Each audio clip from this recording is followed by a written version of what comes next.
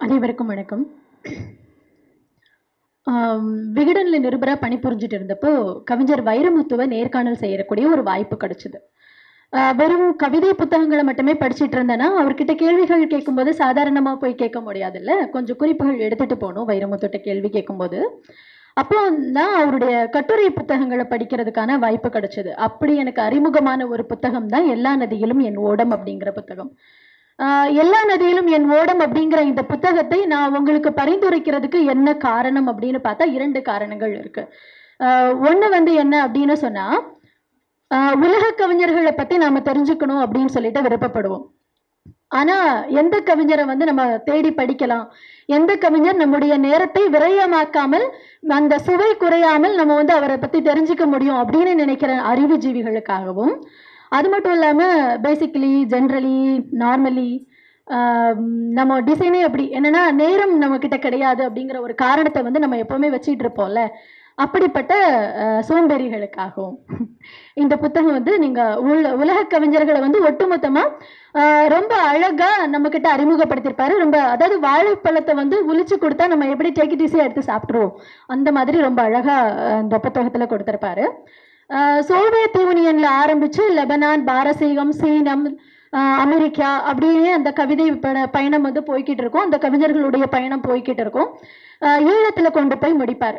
இதுதான் இந்த எல்லா நதியிலும் என் ஓடம் அப்படிங்கிற இந்த புத்தகம். கிட்டத்தட்ட ஒரு 25க்கும் மேற்பட்ட கவிஞர்களை இந்த புத்தகத்துல நமக்கு அறிமுகப்படுத்தி இருப்பாரு.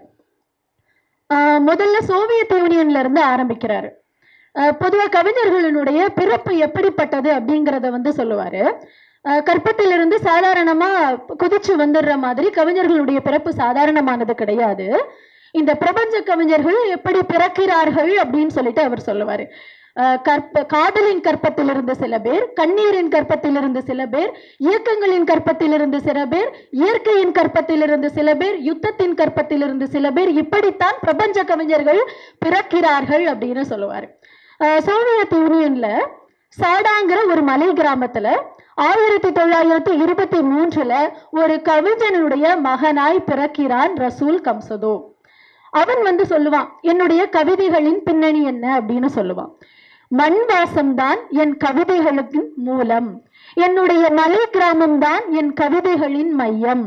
அதாவது மண் வாசனை இல்லாத ஒரு கவிதை எப்படிப்பட்டது அப்படின்னா அது வேறற்ற மரம், கூடற்ற பறவை அப்படின்னு பிரகடனப்படுத்துவான் ரசூல் கம்சதோ. அவன் தன்னுடைய வீட்டுக்கு பக்கத்துல இருக்கிற ஒரு நதியை பற்றி கவிதை எழுதுவான். அந்த கவிதை இப்படித்தான் வரும். என் வீட்டை தடவிக்கொண்டோடும் காலம் கடந்த நதியே, உன்னுடைய மாறாத ஓட்டத்தில் மறக்க முடியாத நிகழ்வு எது? நுரை சிரிப்போடு அந்த நதி சொன்னது, முண்டும் முடிச்சுமான மரக்கட்டை ஒன்றில் ஒரு குழந்தையை காப்பாற்றி கரை சேர்த்தது அப்படின்னு சொல்லும். ஒரு கவிஞனுக்கு மண் வாசனை மட்டுமே இல்லை, மனிதாபிமானமும் வாழ்க்கையை நேசிக்கின்ற வைராக்கியமும் கூட அவனுடைய கவிதைகளின் ரகசியமாக இருக்க முடியும் என்பதை நமக்கு வெளிப்படுத்தியவன் ரசூல் கம்சதோ. சோவியத் யூனியன்ல யுத்தம் நடந்துகிட்டு இருக்கு. அப்போ ஒரு போர் வீரனுடைய மகனா பிறந்தவன் ராபர்ட் வென்ஸ்கி. அவன் யுத்தத்தை பத்தி ஒரு கவிதையை எழுதுவான். அந்த கவிதை இப்படி வரும்.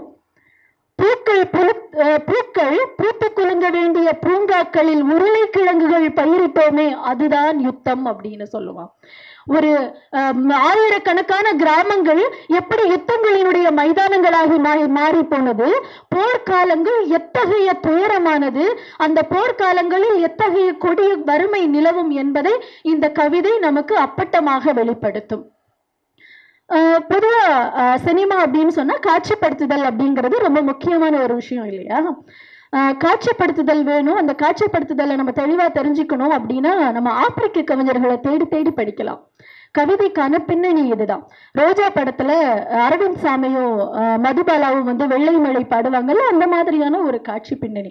வெளியில பனி பெஞ்சிக்கிட்டு இருக்கு. வீட்டுக்குள்ள இருந்து ஒரு சிறுவன் ஓடி வருகிறான். வெளியே பார்த்த உடனே அவனுடைய முகத்துல சூரியனை பார்த்தது மாதிரி சூழன்னு ஒரு பிரகாசம். அந்த கவிதையை இப்படி சொல்லியிருப்பாங்க. கட்டற்ற காற்றாய் உள்ளே விரைந்தோடினான், பனிகளில் நனைந்த தன் கரங்களை தாயிடம் காட்டி சொன்னான் அந்த சிறுவன், அம்மா நானும் வெள்ளையனாகிவிட்டேன். அதாவது ஆப்பிரிக்காவில அந்த நிறபேதம் அப்படிங்கிறது ஒரு பிஞ்சு மனசுல கூட எப்படிப்பட்ட ஒரு நஞ்சை விதைத்திருக்கிறது என்பதை இதைவிட அப்பட்டமாக நம்மளால் காட்சிப்படுத்தி விட முடியாது. அப்படிப்பட்ட ஒரு அருமையாக காட்சிப்படுத்துவார்கள் ஆப்பிரிக்க கவிஞர்கள். பொதுவா கவிஞர்கள் போராளிகளாக மாறுவார்கள், ஆனால் போராட்டக்காரர்கள் கவிஞர்களாக மாறியிருக்கிறார்கள். எங்க அப்படின்னு சொல்லி பார்த்தா ஈரானிய கவிஞர்கள். அந்த ஈரானிய கவிஞர்களை பத்தி வைரமுத்து எல்லா நதியிலும் என் ஓடம் அப்படிங்கிற இந்த புத்தகத்துல சொல்லும் போது இப்படிதான் சொல்லுவாரு. கோடையின் வெண்மையை பாடிவிட்டு ரோஜாக்களின் கூட்டத்திற்குள் சென்று கூடு கட்டிக் கொள்ளும் குயில்கள் இல்லை. அவர்கள் நெருப்பை பற்றி கவிதை எழுதுகிறார்கள் என்றால் நெருப்பில் அவர்களின் சிறகுகள் பொசுங்கி இருக்கிறது என்று அர்த்தம் அப்படின்னு சொல்றாரு ஈரானிய கவிஞர்களை பற்றி. ஒரு ஈரானிய பெண் கவிஞர், அவங்க பேர் என்ன அப்படின்னு சொல்லி பார்த்தா மார்ஜியா அகமது ஊஸ்கூயி அப்படிங்கிறது தான். பொதுவா இஸ்லாத்துல பெண் கவிஞர்களே ரொம்ப அரிது, அதுலயும் ஈரான்ல ஒரு பெண் கவிஞர் தன்னுடைய கவிதைகளுக்காகவே 28வது வயதில் சர்வாதிகார ஆட்சியாளர்களால் சுட்டுக் கொல்லப்பட்டவர் அந்த பெண் கவி. சரி, ஈரானிய பெண் கவிஞர்களை விடுத்து அடுத்தது சீனத்துக்கு வருவோம். அங்கு மக்கள் தொகையில் மட்டுமல்ல கவிதையிலும் அங்கு அடர்த்தி அதிகம். 1911 அக்டோபர் மாதத்துல அந்த சீன புரட்சி முடிவடையுது. அந்த சீன புரட்சி சன் யாங் செட் அப்படிங்கிறவருடைய தலைமையில தான் நடக்குது. அந்த புரட்சி படையில பங்கு பெற்ற ஒரு பூகம்ப பாவை தான் கில் யூ ஜின் அப்படிங்கிற ஒரு பெண் கவிஞர். அந்த பெண் கவிஞர் அவருடைய 30வது வயதுல போர் பாசறையில சுட்டுக் கொல்லப்பட்டவங்க. ஆனா அந்த கவிஞர் இறந்த 4வது ஆண்டிலேயே சரித்திரம் எழுப்பப்பட்ட ஒரு சரித்திரம் உண்டு அப்படின்னு சொன்னா அது அந்த கில் யூ ஜின்னுக்கு மட்டும்தான். அவர் இறந்த 4வது ஆண்டிலேயே அங்க சீன புரட்சி முடிவுக்கு வருது.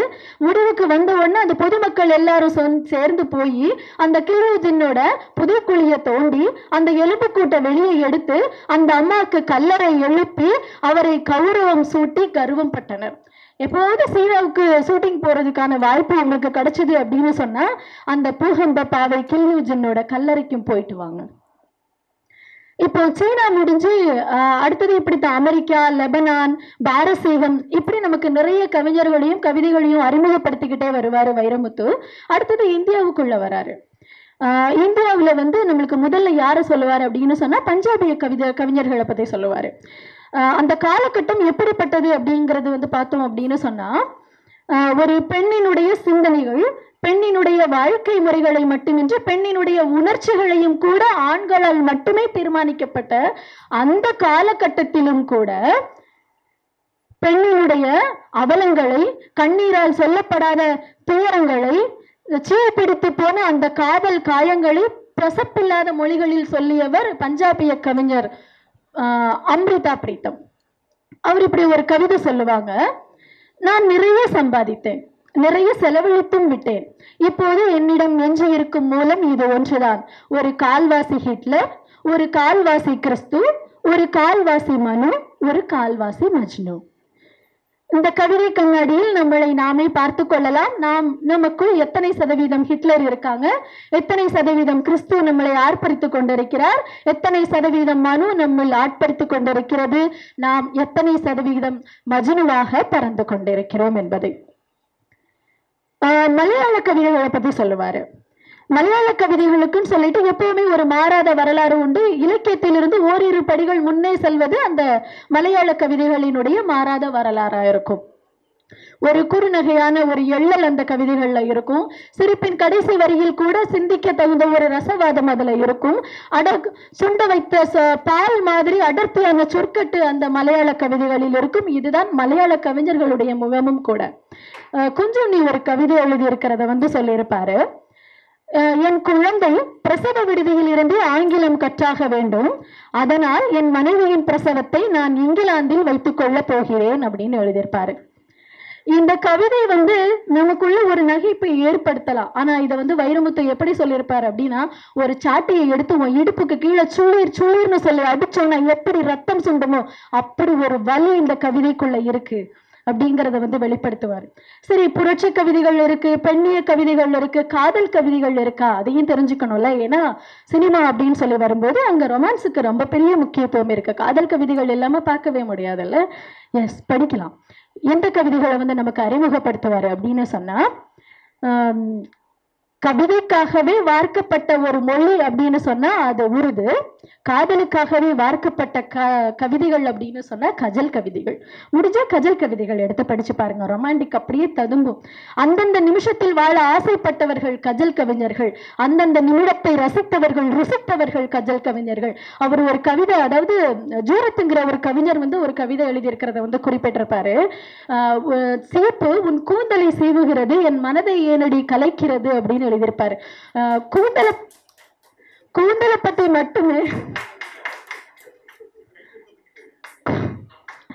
கூந்தலை பத்தி மட்டுமே முடிக்க ஒரு கற்பனையாக கவிதை எழுதி வைத்திருப்பார்.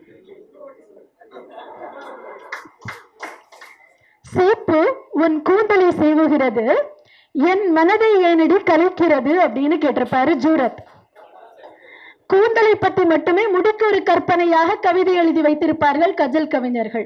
இப்படி இந்த கவிதைகள் நீண்டு கொண்டே போகும். இந்த கவிஞர்களுக்கான அறிமுகமும் நீண்டு கொண்டே போகும். இறுதியில் ஈழத்தில் கொண்டு முடித்திருப்பார்.